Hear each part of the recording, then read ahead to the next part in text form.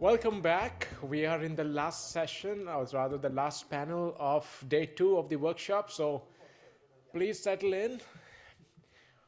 This probably is the final culminating moment of whatever you have heard and seen of the last 2 days. It comes down to this: Do you trust?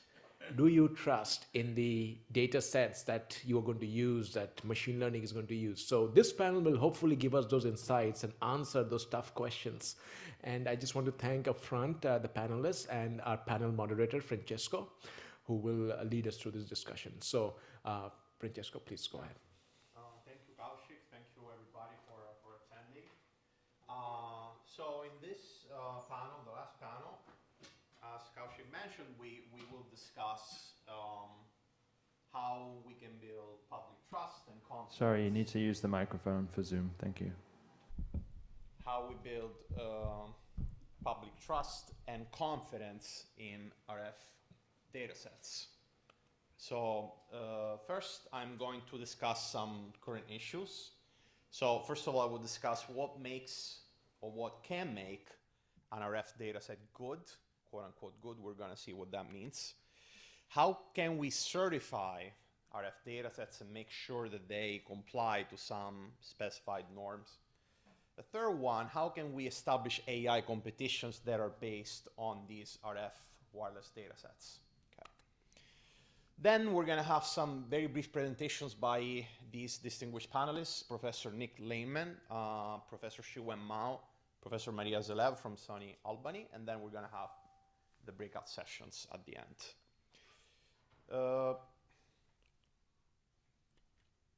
So first of all, let's try to define what makes an RF dataset good. Okay. First of all, we need to understand and try to define what makes, defining the quality, really, of an RF dataset. So we can use, in my opinion, some objective parameters for RF datasets. For example, we can consider the dataset size. So the bigger the dataset, the better it is, right? The second one,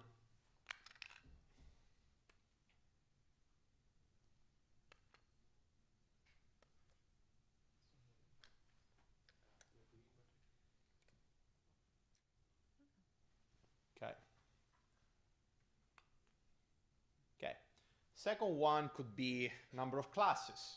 So the more classes I have, the richer the data set is. Where should I point this to?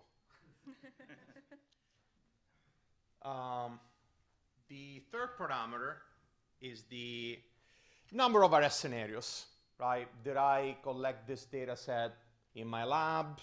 How many scenarios did I consider? All right.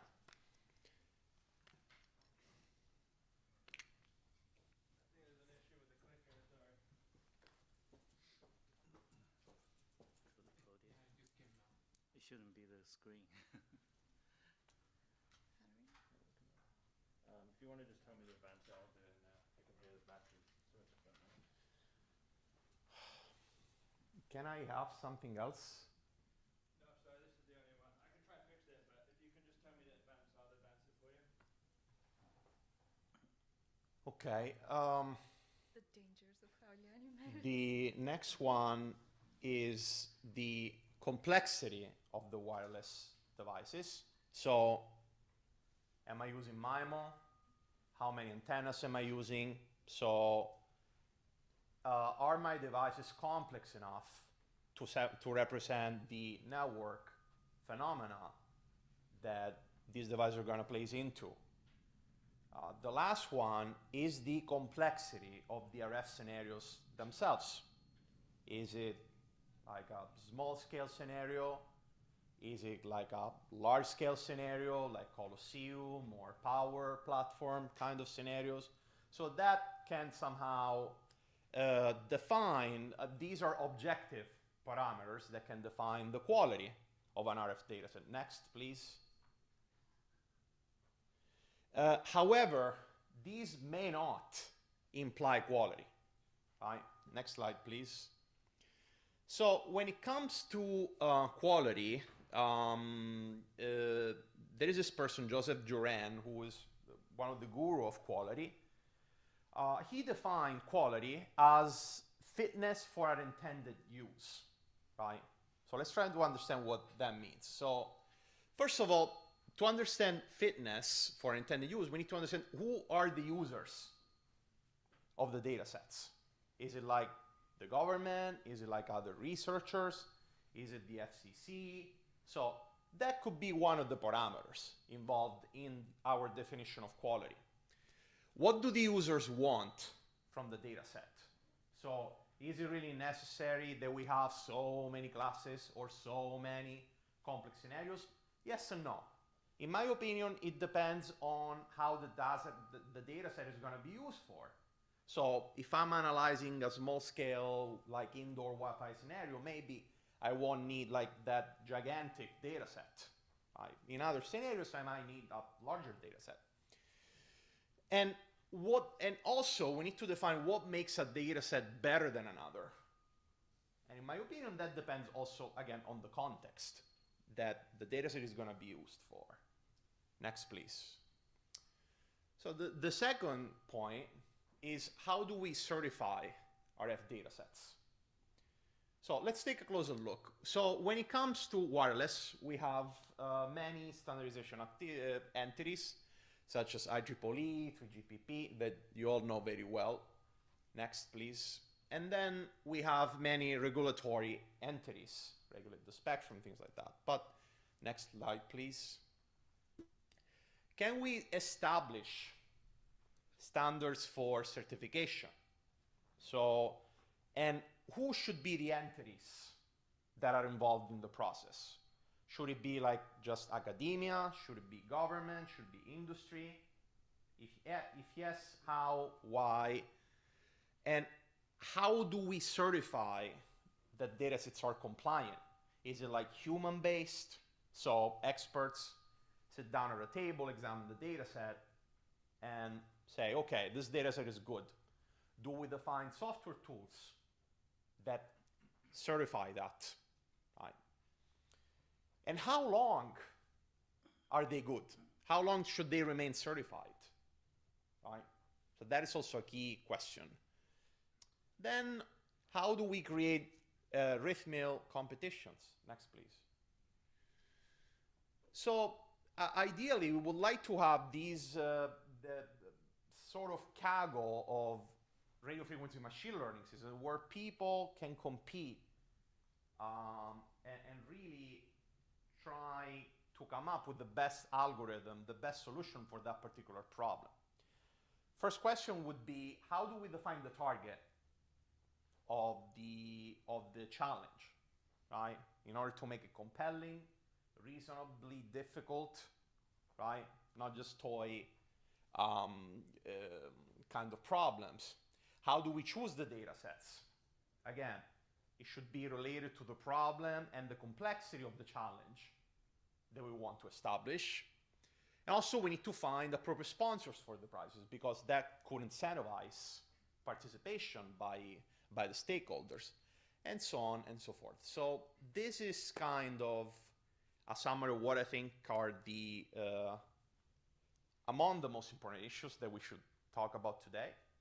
So then I will switch to the panel presentations. The first speaker is Professor Nick Laneman, who is the director of Spectrum X, an NSF Spectrum Innovation Center, and professor at Notre Dame. He received his PhD from MIT. His research interests are in wireless system design, radio spectrum access, technology standards, and intellectual property. He's an IEEE fellow and received many awards, including the PKs and Career Award. So Nick, please take it away. Thank you, Francesco. Is this coming through okay? So I did not prepare any slides. I actually only have some high-level comments about this direction, and largely it's informed by two activities that we've been involved in as a team at Notre Dame. So one is behind the scenes, we were actually, not myself, but my colleague Bert Hockwald, led the effort to actually collect the data that was used for the DARPA RIFMULS program. And so I think upon reflection, presumably that agency trusted us to collect the data and to form that program around it. I think there were a couple of key ingredients there that we might want to consider for data collection and trust based upon that. So one, that was done in collaboration with Crane Naval Base, which was a known entity to DARPA. They had relationships in place. We had relationships with Crane Naval Base. Crane secured the equipment, and then the team at Notre Dame, in collaboration with members from Crane, walked it around campus on a football game where there were a lot of Wi-Fi transmitters. So we got a large population in a relatively time-efficient way. So I think the relationships are really key to trust, and getting pull from the market was also key, right? So DARPA had a specific objective.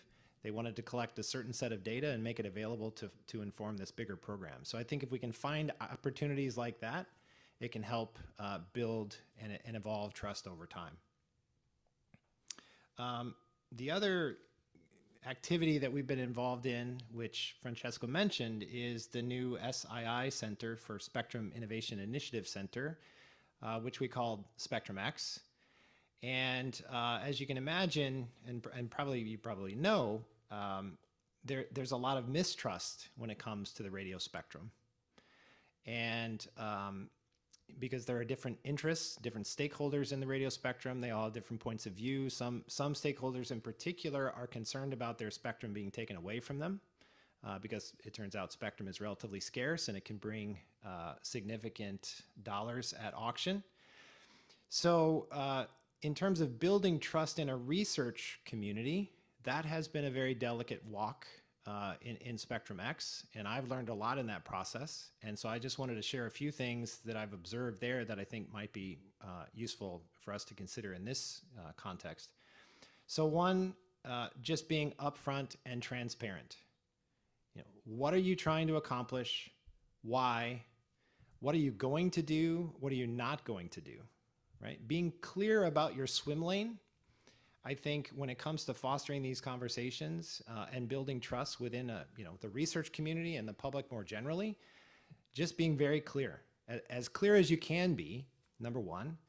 Number two, giving people time to absorb that clarity, right? We're going to set up this test. We're going to collect this data. Our intention is to use the data for this purpose. We're going to share and archive the data on this platform for this period of time and make it accessible.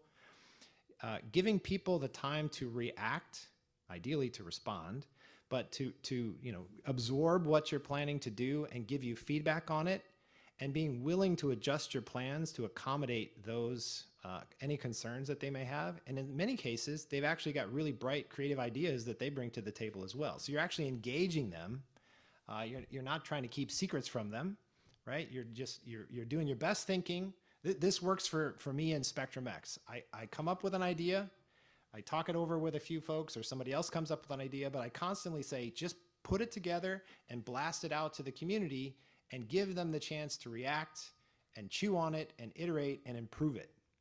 And so I think instead of working in a bunch of siloed, individual research groups, but focusing more on team science, putting the ideas out there, letting them percolate in the community, that is a way of building more shared collaborative efforts in general. And I think in particular, building trust within our own community and with the other associated communities that might be concerned about what we're doing. Those were the main things I wanted to say at the front end. Thank you. Thank you, Nick. The next one is, can you go to the next slide, please? The next one is Professor Shiwen Mao from Auburn University. His research interest includes wireless networks, multimedia communications, smart grid. His recent work has been focused on applying machine learning to address wireless networking and RF sensing problems. Yeah, thank you. Yeah, and thanks for having me. It's really, it has been a long time since sitting in an in-person meeting and in a panel. So, so basically, after looking at the homework problems we got from Francesco, so I think maybe the intention was is this. So can we replicate the success of ImageNet? So to create some good data sets and applications and big impacts in our community. So I thought about it, and also I heard a lot from in the yesterday and today in our discussions. So these are the things. So basically, I think it's very hard to replicate the success of ImageNet. So sorry, and so basically, ImageNet, you have a very well-defined problem. Okay, well, wireless, as Monisha said, so it's very diverse technologies, different deployment scenarios. You have a tree here. You have the door is open, closed, and also your device has 2 antennas. Might have 4, something like that. They all affect the usability of a fixed existing data set. So many like as computer vision or AI applications, it's like they have access to huge amount of GPUs. They have like hundreds of billions of parameters, huge models to crack down like an open mathematical problem or some like a big problem. Okay, beat a human chess player. But in our case, it's like a very diverse, distributed little devices, IoT devices, cell phones, and everybody has its own diverse needs and capabilities. So it's very hard to find a common single solution for. And also, I think who mentioned this? Dola mentioned this. How do you label wireless data? So ImageNet, you can have hire people to look at the cat, then check cat. But wireless data is very different. And also, the data format, image is like 2-dimensional pixels, RGB values. And wireless data format, we talk about these IQ examples, channel state information, and many other different forms. When it comes to millimeter wave, then you get these range profiles. So, and also the goals are different. So for ImageNet is accuracy. We want. I read a recent kind of article. It says the most recent advance. You can spend a lot of money, huge computing, huge model. Then the accuracy was improved from, if I remember correctly, 93.4 to 93.43, so something like that. So, but in wireless, it's very different. So basically, we have energy efficiency, we have other things, many different things to consider, and in many times they are against each other. It's not just a single goal you want to achieve. And also, I think the ImageNet is that people keep on applying, creating new machine learning models, such as this residual learning model. Then you can have a huge number of layers. So, well, here, so far, what we have seen in the wireless area is like we're mostly applying some existing model to address some existing wireless problems. So that is a big gap here. And I think Geoffrey said yesterday, so why ImageNet was successful, because what was it? So I just want to add 2 more. One is that because there's there are new models coming out, right? And also there's a successful commercial applications like face recognition. So at the airport, I have this check service. I just look into it, then I'm good to go. So there are a lot of these kind of applications that are needed. It's not just the competition, but it's what happens after the competition. Yeah. Next, please. But a lot of bad things. But on the other hand, because of this diversity and also a lot of then the problem is very rich. So then we have a lot of things we can play with to then just with image data, right? in the next few slides, I will give you some examples. So one is data imputation. So here is a project my student, he did, just completed. So basically, we put the RFID tags on the human body as a wearable sensors. Then we use an RFID reader to read the text. Then we can, could you play the video, please? Then we can capture this human mobility, this skeleton in real time. So could you play this video, please? And no, go back. Yeah, this one is a video, embedded video. Yeah. Anyway, so basically, but with this problem setting, it's very challenging because if you look at the block over there, so we organize this data into RFID samples into 3D tensor.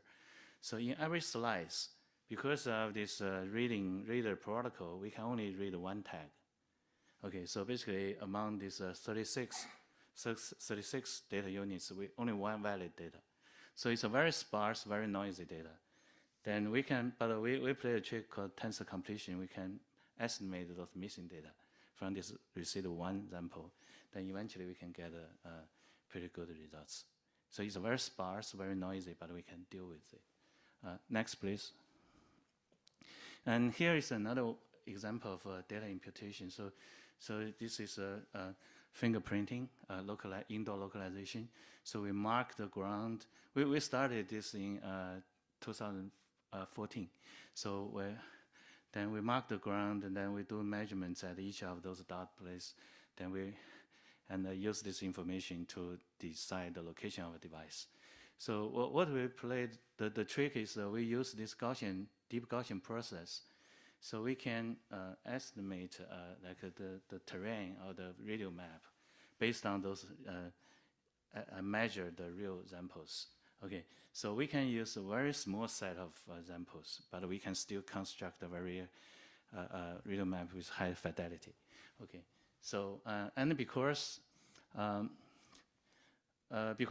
this model is a Bayesian model, so we can tell if this map is reliable, which part is more reliable than some other parts, and this information can be used to better locate a new device. Yeah. Next, please. And another trick we can play is data augmentation. So there's a very classical application of automatic modulation classification started back in the cognitive radio days. And a very popular data set is the radio ML data set that's synthesized using a USRP. But one issue is that it only contains 1,000 samples for each modulation and each signal noise ratio.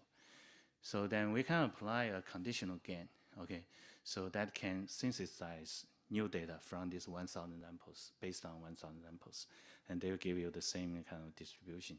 And it's a labeled data, so that can be used for supervised learning training. So those two figures show the original data and synthesized data. And here, this plot shows the synthesized data does improve the performance accuracy of this AMC. Next, please.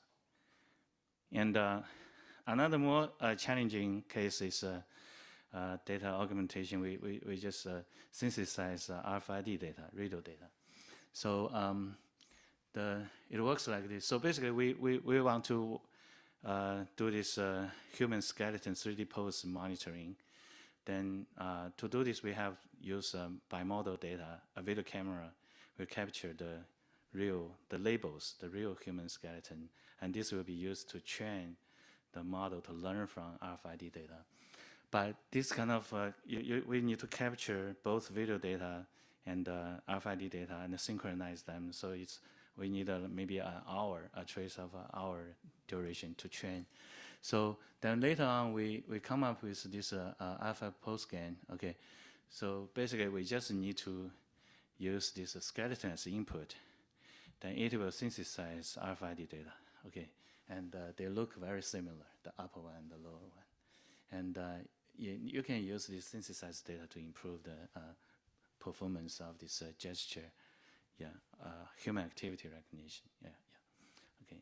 And even better, even that input human skeleton out there, so that can be simulated. You just give the height, length of the arm and things like that, then use MATLAB to simulate some movements, then this will give you RFID data, then that can be used to train your model. Okay, yeah, next please. Another example is we want to reduce the dependence on data. So one important problem is like anomaly detection. So we have an example, it's a sleep apnea detection. So some people suddenly stop breathing during sleep, then resume again. So, but this kind of data is very hard to obtain because I did this last month. So I have to go to the hospital, sleep there with all the sensors wearing above my body and stick to my head and sleep there for one night. And the nurses keep on monitoring you and things like that. So it's very hard to, then maybe during the night there was some like a few seconds as they caught the problem. So, but we can use this autoencoder, variation of autoencoder, then we don't need that kind of rare event anomaly data. We just train this using normal data. So when the input is anomaly, then the output will be different. Then you can